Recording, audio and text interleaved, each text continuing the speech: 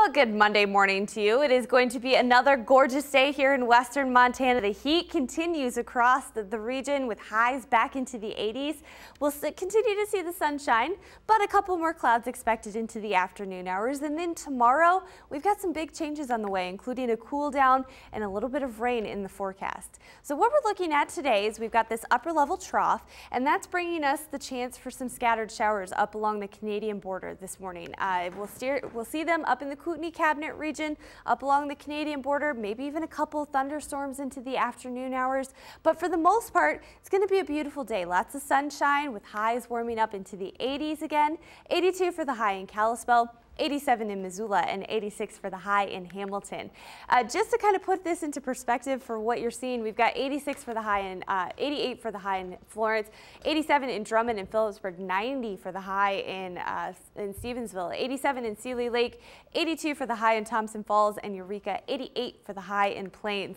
So here's your perspective. You can see we're into the 80s here in western Montana, 87 for the high in Butte, 88 in Great Falls, but there you go, east of the divide, it's hot over there. 101 for the high in Billings today, 105 for the high in Miles City. And that heat just continues into the plains. We've got highs 104 for the forecast high in Denver today, 109 for the forecast high in Phoenix. So that heat just kind of plummeting the west here in western United States. Now with this, we also have gusty winds and low humidities that we're expecting today. So we do have a red flag warning. This is for the southwest corner of the state. That's down into the Beaverhead area. Noon to 9 today. Gusty winds gusting upwards of 35 miles per hour with low humidity, 7 to 15%. The perfect ingredients to get those wildfires spreading.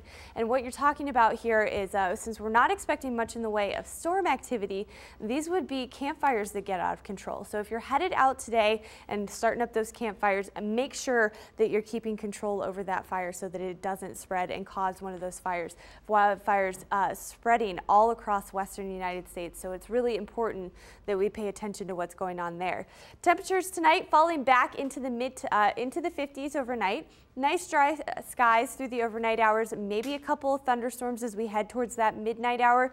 Tomorrow, though, as we head into the day, we've got wet conditions moving in. We've got this cold front that's going to move through, and that upper level trough still kind of lingering over the northern Rockies. That's going to bring us those scattered showers, even a couple of afternoon thunderstorms as well. On top of that, cooler air mass moves in behind that cold front, and so our temperatures going to drop into the 60s, and that's actually going to help our fire weather a little bit with that rain and those cooler temperatures here in the northern Rockies. As we take a look at your futurecast, you can see those scattered showers again lingering up by the Canadian border. Then through the rest of the day, partly cloudy skies, a beautiful afternoon.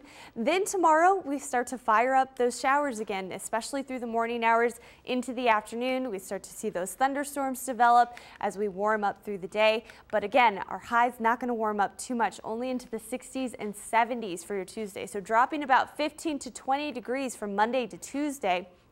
Windy conditions expected for your Tuesday as well. Gusts upwards of 30 miles per hour, so some blustery conditions. But by Wednesday, sunshine builds back in full force. We're still lingering in the 70s, but by Thursday, warming back up into the upper 70s to the 80s and 80s expected for the weekend.